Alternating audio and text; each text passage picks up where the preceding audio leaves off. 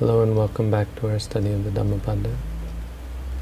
Today we continue on with verse 163, which reads as follows.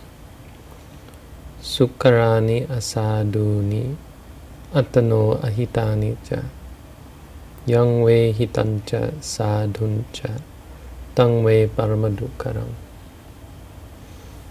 Which means, the bad, that which is not good, is easily done. Sukkarani. Atano ahitani cha. What is bad for oneself. What is of no use to oneself. What is beneficial and good, that is the hardest to do.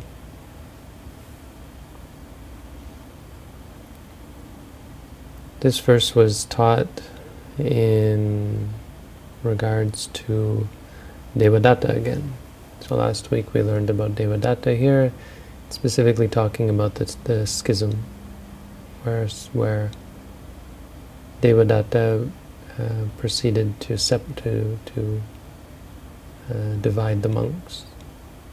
He got some new monks under his tutelage, and he misled them into thinking that the Buddha was soft, that the Buddha was not going to push them, challenge them, and was not practicing properly. So he made a determination to conduct the affairs of the Sangha apart from the rest of the monks. And so he went and told Ananda this. Devadatta found Ananda in the city and said, "Today I'm going to conduct our business." But basically we're talking about monastic affairs, and there's a structure to it. Yeah, you do them together. Everybody in the area comes together every 2 weeks, and they do the chanting of the rules and so on. And Devadatta said, "No, I'm separating. I'm going to divide the Sangha, to split the Sangha." And Ananda went and told the Buddha, and the Buddha taught 2 verses. There's not much of a story here. This is what happened. He first taught a verse from the Udana, and it's going to be interesting to relate these 2 verses. So the verse from the Udana is very similar to the one that we read, except it's more specific. If you were a little bit unsure about the Dhammapada verse, listen to the Udana. The Udana says, "By the good, that which is good is easy to do." Easy to do. Sukkarang sadhuna sadhu. By the sadhu, sadhu means one who is good. Sadhu means that which is good. Sukkarang is easy to do. Sadhu papena dukkarang. By the evil, the good is hard to do. So it's a little different actually.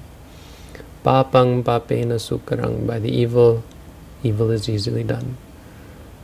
Papa mariyehi dukkarang. By the noble ones, evil is difficult to do.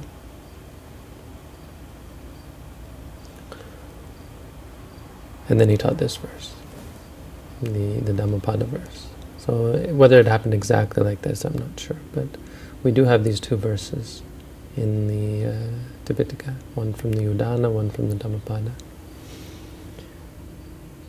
So we'll discuss them. I think there's an interesting point to be made in comparison. But first just wanted to talk a little bit about schisms and communal harmony in general.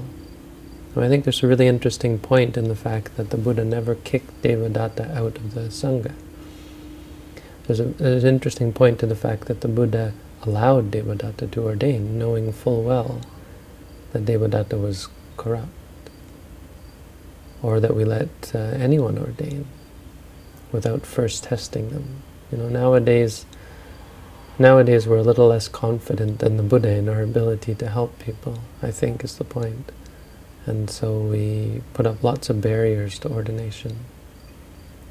We've been through this experience with monks who behave very badly, and because we're not the Buddha, we're not confident in our ability to deal with that.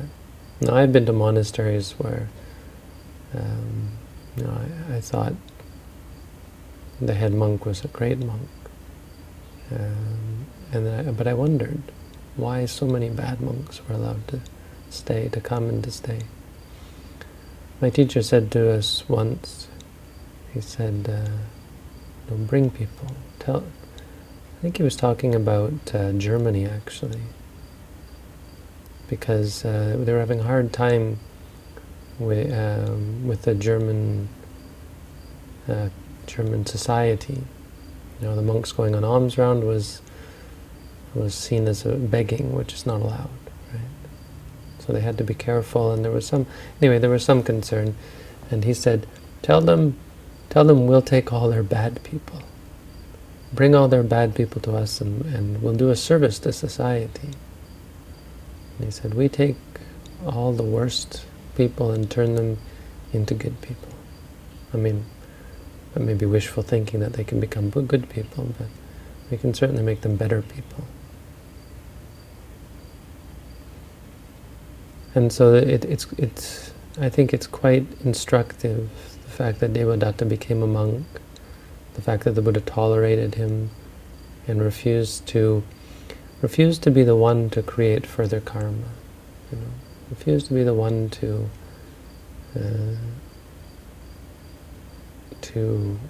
instigate violence, right? Allowing Devadatta to torture himself until he finally realized that that's all he was doing. And in the end, he couldn't hurt the Buddha or the Buddha's religion. As some people have said, Devadatta made a great service to the Buddha's religion, to show how great and compassionate and moderate and tolerant the Buddha was. That even in the face of great evil, he was unmoved, he was patient, and still thinking only of the greater good, and the greater good for Devadatta. He once said, I think, I'm not sure if I can't remember where it is exactly, or if it actually is, but I've heard people talk about this, where he said he loved Devadatta just as he loved his own son. Pretty sure it's in the Dhammapada or the commentaries, but it's there somewhere. I mean, it's a good point. What does it say when we don't like someone? As Buddhists, I mean, our Buddhist practice, and yet we commit to all these values, and yet we hate evil people. I'm thinking very much about the situation in the world now. There's a lot of modern current affairs that relate to this, between different countries, the shadow of war, the specter of war, and within countries, the civil war or civil disobedience.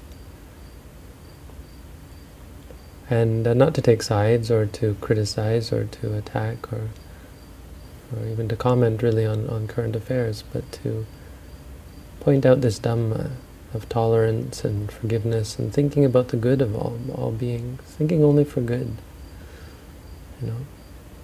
We often strive for good, and yet when someone who is clearly steeped in evil comes along, we are willing to completely discard them as trash.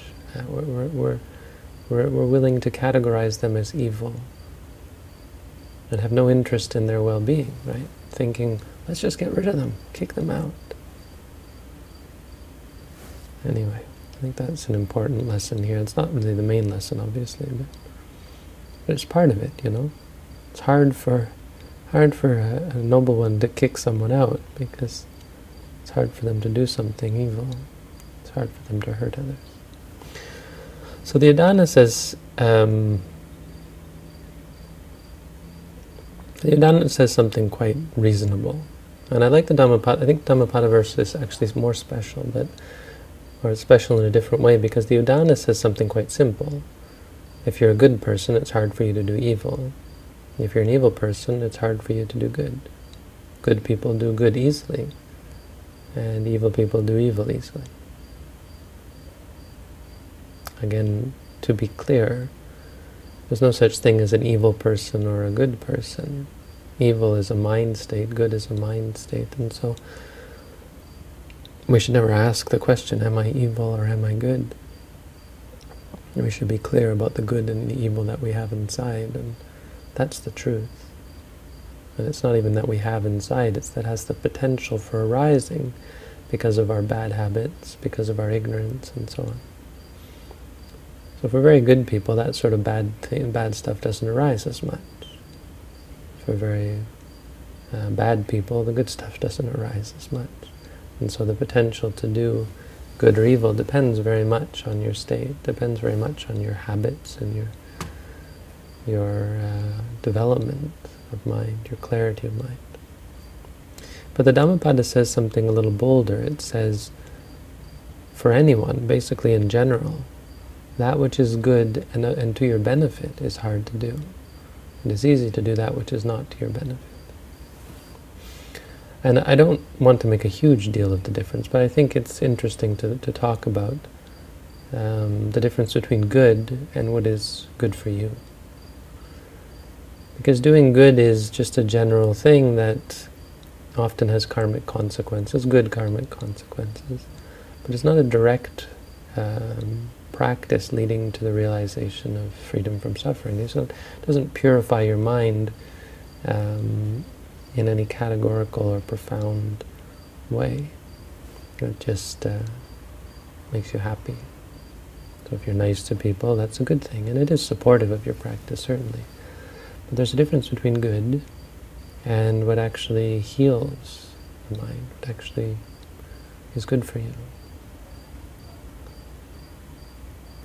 And so here I think it is fair to say that for all of us, what is good for us is difficult to do. Because what is good for us is change, is a change of our bad habits, right? So we're not talking actually about the good habits, we're talking about the stuff that we're trying to heal, the stuff that we're trying to cure. And those people who have the most, unfortunately, those people who have the most need of change, those who have the most, because an enlightened being has nothing that is to their benefit. A person, an Arya, that the Buddha mentions here, someone who is enlightened, there's nothing that's to their benefit. Why? Because they've already done what needs to be done. There's nothing that can make them a better person, not fundamentally. Sure, they can study more and become smarter and more aware of the world, but they can't become purer.